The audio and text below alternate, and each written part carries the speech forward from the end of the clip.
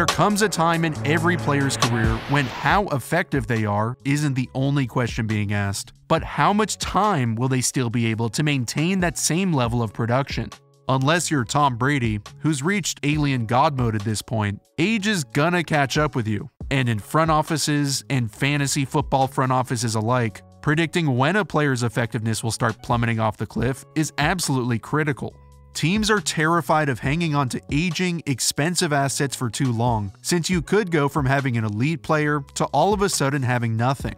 When players turn 30, that's when people usually start worrying, since it's historically when production begins to slip. But for the all-timers, especially at the receiver position, that's when their greatness begins to separate them.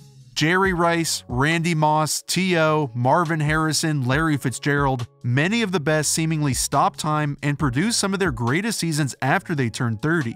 And for Julio Jones, who's now 32, his career thus far has been record-breaking, but now it's time to see how long he can stretch out his greatness. Julio's been on the trading block for the past several months for a variety of reasons, not just due to his age. But whether he stays with the Falcons or actually does get traded, whichever team he plays for, they'll have to ask themselves, is he still that good, or is he starting to slow down at 32?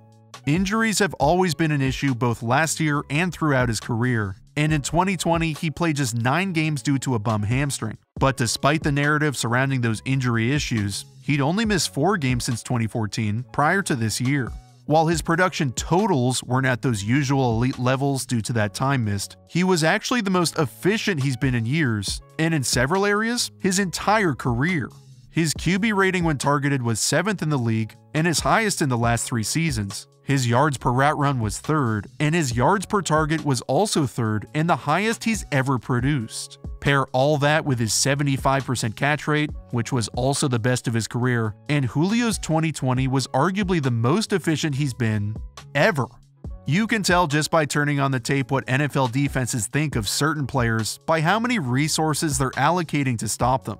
Even at 32, with that hamstring bothering him during games, defenses still regularly deploy bracket coverage or double teams on Julio, which is a major reason his teammate Calvin Ridley exploded in 2020. There are certain routes Julio runs that teams have to game plan to stop, and even when they do, he still burns them on them. One of those routes is called the drift route, which depending on how it's coached is either a 5 or 6-step quick dig breaking inside. It's usually paired with play action to suck up the linebackers to create space over the middle, and teams are petrified of Julio catching this on the run and taking it to the house. Teams are so scared of him running these drift routes, they'll cheat defenders out of their typical assignments to shut down this route, which frequently creates one-on-one matchups for Ridley, Russell Gage, and the rest of the Falcons receivers. On just the second play of the game, that's exactly what the Falcons call, and the Saints counter with cover 1 man, which has 1 deep safety. If Matt Ryan can get the linebackers to charge forward on the play fake, Julio will be wide open up the middle, assuming the free safety's sitting in his usual deep middle zone. But since the Saints are so scared of the drift route, the safety completely vacates his position to trap it, much to Ryan's surprise. So he turns to Ridley, who has the leverage advantage over the middle, and hits him deep down the field. The Saints even went so far as to have both their safety and their corner jump the route. Watch how Patrick Robinson undercuts Julio when he breaks inside, but Ryan's too good to throw it into traffic. When defenses are selling out to stop one specific route, good offenses will find ways to exploit that. So then 2 weeks later, when the teams meet again, the Falcons line up in a similar formation, but now use a wrinkle based on film study to get Julio free. The Saints know they just got burned on the drift, deep post concept a few weeks before, and know they're gonna see it again. So they drop a second safety back to stay over the top of Ridley while maintaining the double on Julio. But knowing the safety's there to jump the drift route, Julio gets both defenders to buy the fake, then just spins out into the open field. This was a brilliant route and a brilliant play call, but also took a little veteran gamesmanship on Julio's part to make it work. When we go back to that first play, right when Ryan audibles to the drift concept, look how Julio switches and puts his outside leg up instead of the inside, which is way more typical. He does this almost exclusively when he's running the drift, so he can cut on the correct foot and break at the right time. So then on the fake drift, look how his outside leg is again up, which helps totally confound PJ Williams and the safety, who are completely fooled. Defenses still have to double Julio as much as possible whenever he's on the field, but it's one thing to be dangerous enough to command double teams, which create opportunities for others, but it's another to actually be able to beat them. There are a few ways to double a receiver, one of which is what defenses call a cone bracket, where the corner is positioned lower to take away anything low and outside or play through the low hip on a corner route, and the safety plays higher and is ready to trigger on anything low and inside while playing the post or deep over with leverage. Julio knows the best way to beat these cone brackets is to find the one-on-one within the double team. He knows if he attacks Cam Dantzler and beats him outside, there's nobody there. But if he tries the same thing inside, Harrison Smith has better leverage and more depth on him. It just won't work. So he tears upfield directly at Dantzler to freeze him in place, then makes contact to create space at the top of the route and easily separates for a touchdown. If he's beating up double teams, there's nothing the defense really can do except for just keep doubling him, which would be a major asset to any team if he does get traded. And on top of attracting extra attention, if there's a challenging route that needs to be run, Julio can still run any route in the book. The Broncos are using a similar cone bracket on him at the bottom, and the Falcons are running a double post concept to take advantage of the vacated middle of the field. The route progression is inside post to outside post to check down, and watch Russell Gage run his widened post breaking on the 7th step, which comes free, but cornerback Michael Ojemudia gets aggressive and jumps the route, and also Ryan kinda underthrows it. But then a quarter later, it's time to bring in the hired gun. In a similar spot on the field nearing the high red zone, the Falcons use their base personnel in a formation with both receivers on one side of the field to make it more difficult for the Broncos to double Julio. And instead of the double post concept, they show something nearly identical, but Julio reverses out on a blaze out and gets wide ass open.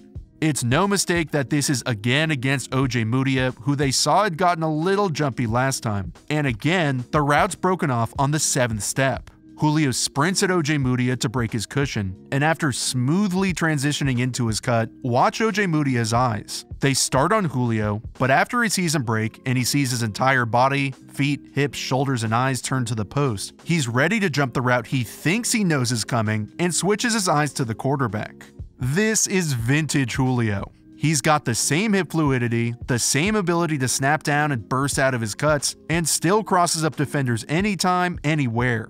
When he is actually given the luxury of a one-on-one matchup, he downright terrorizes those poor isolated defenders. Generally, as receivers get older, they lose some of their speed and quickness, and to get to the right spot on time, they start to cheat in their routes to account for that loss of speed. But Julio's still able to make all of his routes look exactly the same and can break them off at any moment. Take this example against the Seahawks, where the corner Quinton Dunbar is playing off coverage in a deep third zone. The Falcons ran a ton of dagger, which is a deep cross or seam with a dig route, so since Dunbar is in his deep third, which is outside leveraged, he'll have to be a little more aggressive to play the dig.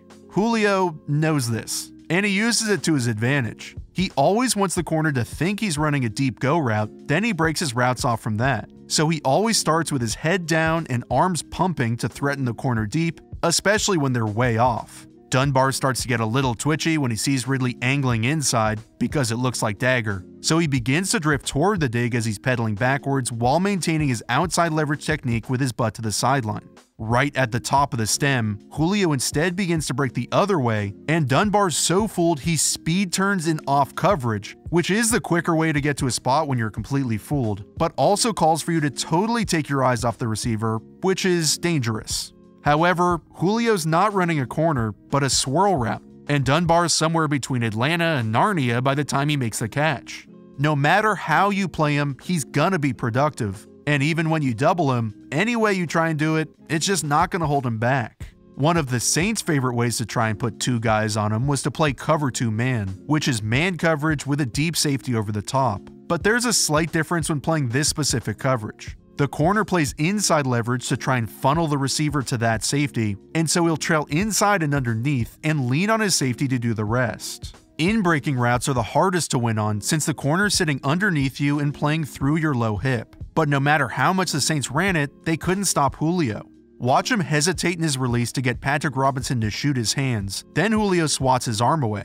But notice how Robinson doesn't try and restack over the top, but stays underneath and inside in his trail. Julio knows his eyes are just as important as his body. So he gives a high mom look at the camera to fool Robinson and the safety, then breaks back inside for a big gain.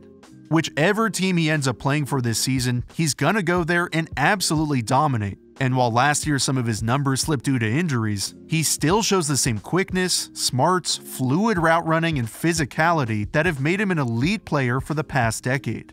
He'll be of value to any team for so many reasons, whether it's frequently commanding double teams and still beating those double teams, high-end production, and being the type of guy who can elevate an offense to new heights. He's developed so many tools that he's refined over his career. As time has gone on, he's been able to change and modify his game like so many older, great receivers have also done in the past. Julio Quintorris Lopez Jones is still a difference maker and a terror to cover all over the field. He is a championship caliber player for any championship caliber team.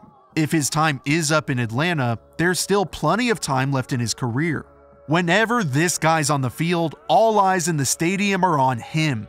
And young or old, nothing will slow him down.